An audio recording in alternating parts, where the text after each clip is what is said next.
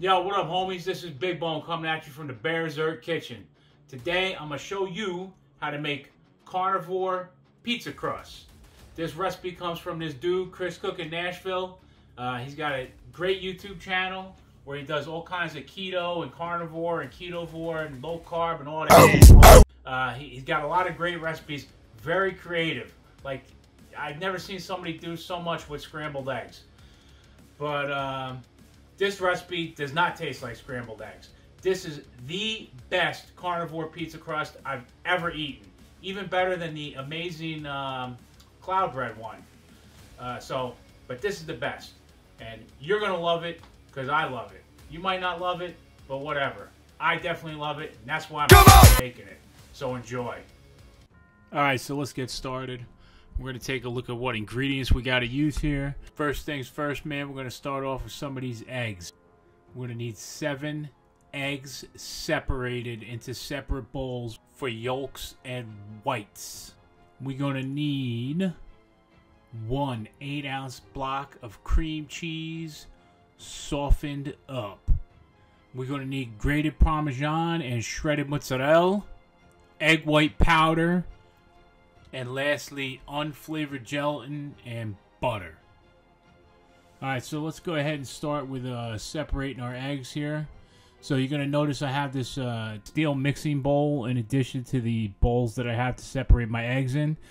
I'm going to use it for garbage. So if you're ever doing anything that makes garbage while you're in the kitchen, you know, like peeling onions, separating eggs, peeling shrimp, smashing up garlic, or any kind of shit like that, it's good to just bring your garbage to you. You're not trying to like run around back and forth throwing in the trash, you know. And you know, I'd rather have a little garbage on the counter like that than have to walk around having this big garbage over by my legs. So that's what I do. So the reason we're going to do these eggs first is we're making a souffle type batter here, and that works best when the eggs are warmer. So we're leaving these eggs out to sit at room temperature. And speaking of being at room temperature, I forgot to leave my cream cheese out, so now I'm going to have to soften it up in the microwave. So we're just throwing on a microwave safe plate, and we're going to pop it in the microwave. Just throw that bad boy right in there, and 15 seconds should do you okay. Now right here, I'm measuring out a ½ cup of shredded mozzarella cheese. That's going to go in the crust. Followed by 3 tablespoons of Parmesan cheese. 4 tablespoons of egg white powder, dried egg white powder, separated into 2 equally sized little ramekins, because 1 ramekin of it is going to go into the yolks and 1's going to go into the whites later on. So we need the 4 tablespoons separated into 2 tablespoon ramekins. Then we're going to do what essentially amounts to being the same thing with unflavored gelatin. So instead of using tablespoons, we're going to use teaspoons. It's going to be 2 teaspoons. So they're going to be divided into 1 teaspoon ramekins. Now we're going to grab a single tablespoon of butter, pop it in this little pan here, and we're going to melt that butter. Go ahead, take a walk over to your stove, and set up a little medium-low flame to melt that butter. And just throw that on there for now, and let it melt. Now while that butter's melting, it's about time we started combining our ingredients. So we're going to grab a mixing bowl, and we're going to put our egg yolks in there first. We're going to put the cream cheese, the shredded cheese, and the Parmesan cheese in there with 1 of the gelatin tablespoons. And we're going to start mixing it.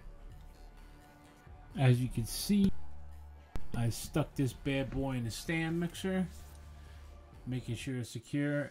And I'm going to start it on low, so it's like a stir, because I don't want anything flying around. Like if there's like a dry powdery substance in there, if you put it on too high, too fast, poof, powder everywhere, all over you, all over everything in the kitchen, all over your goddamn coffee machine, everywhere. So, anyways, get it started, and then turn the speed up, and then once everything is nice and mixed, come on, mix, hurry up, mix, come on. Anyways, once everything is nice and mixed, you're going to add your 2 tablespoons of egg white powder. And just a heads up, sometimes this powder, it's a little bit of a pain to try to get out of the ramekin, you know? Anyways, you're going to mix that egg white powder in, and you're going to mix it in well. At least that's what the instructions say. They say mix it well. And then after that, you got to add the butter. Look at all that butter going in there. Yeah! Anyway, put the delicious butter in there, and you're going to whip it again. And you're going to try to whip as much air into that mixture as possible. So usually what I'll do is I'll whip it for about 5 minutes. But I'm not going to show 5 minutes of whipping here because that would be whack. Alright, it's been 5 minutes. Shut that bad boy off. And go ahead, take that shit out of there. And clean off your whisk attachment. Get that goddamn bowl right the out of there. And get a new bowl right into place. Lock it in. And you're going to want to put your egg whites, your other 2 tablespoons of dried egg white powder, and your 2nd teaspoon of gelatin. Then you're going to put the whisk back on, the whisk that you already cleaned, by the way. And you're going to slowly mix the powder up a little bit because, like I said, you don't want it poof everywhere. Then you're going to end up turning it up to high and letting it go for 5 minutes, which I'm not going to record all of. 1, 2, 3, 4, 5. 5 minutes have gone by. And we now have what we like to refer to as stiff peaks. Stiff peaks is when the egg whites are just like, they don't move. Like, they're just like a big stiff, it's like it's how you make meringue basically too. But once you get your stiff peaks, go wash your whisk off again. Time to fold some egg whites into some egg yolks. So get that bowl out of there and go bring back your other bowl. Look at that. It's back already. So you're going to scoop about a third of the egg whites into there. And then you're going to start folding it in a little bit with your rubber spatula to just get it in there. Doesn't have to be crazy. Because now you're going to take the paddle and you're gonna mix it. You're gonna stir it on slow. You don't want to go crazy. You still want it to retain a bunch of air in those stiff egg whites. The reason we got those egg whites so stiff is so they hold on to the air, right? So you're gonna paddle the egg whites in there, and then you're gonna add some more egg whites. And you're gonna paddle those egg whites. Okay, but not too long, right? You need the air in there, right? So you're gonna paddle some more egg whites in there. Egg white, egg white, egg white. All right, and then that should about do it. Maybe we got a little bit more here. How much egg whites do we have? God damn it! Listen, I'm not gonna lie to you. This recipe takes a little while to make. All right, but now look. Okay, we're done. See? All right. So, are we done? Yeah. Okay, we're done enough. So, get as much of the batter back in the bowl as you can. Slide that shit on over to the counter.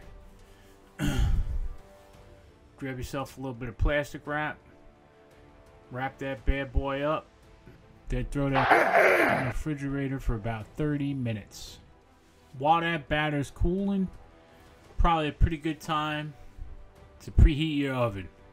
So, maybe give it about 15 minutes. So, while it's cooling for a few minutes, go ahead and turn that oven on. 350. Grab a couple of baking trays. I use half sheet trays. Line them up with some parchment paper. and start laying all your batter out. Now your batter should be like kind of a medium consistency, and you're going to want to put half on each tray and spread it out in a circle. I always do my best to try to give it a crust or whatever, but the truth is it doesn't matter when it's going to flatten out while it's cooking. So the crust, don't crust. What I did here was I kind of did the drop it to try to make it like a circle, but I still had to spread it out anyway, so it didn't really do that for me. So, but it don't matter, and they're gonna be a little rectangular too, unless you got 2 round trays that you can use. I do have a round tray, but I don't have 2 decent sized ones. Well, maybe, I don't know. Maybe next time I'll see what I can do. But this time, what's gonna happen is they're going to be round now. You're going to stick them in the oven. They're going to come out somewhat rectangular because they kind of spread out a little bit and take the shape of the pan. But it don't matter because they're good. Anyway, long story short, too late. Pop them in the oven and set the timer for 15 minutes. Now after 15 minutes goes by, yank them bad boys out, wrap them up, throw them in the freezer. You want to let them sit for at least probably about, I don't do it for less than 30 minutes, right? I don't even know if that's really as long as you're supposed to do it for, but I give it about 30 minutes before I use them. Go ahead and preheat your oven now to, I don't know, like 525, and stick a pizza stone in there. You'll see I put it to 530. I just didn't feel like backing off one after I overshot it, but go ahead and preheat that bad boy and get your pizza ready. I'm going to lay this pizza out on a piece of parchment paper here and just slide the whole thing onto the pizza stone in the oven. Now I used a round pan here, which was a mistake. Maybe actually it might have worked better if I had used it upside down or whatever, but I had difficulty sliding it off the tray. I should have just used the cutting board that I'm going to use to pull it out of the oven with.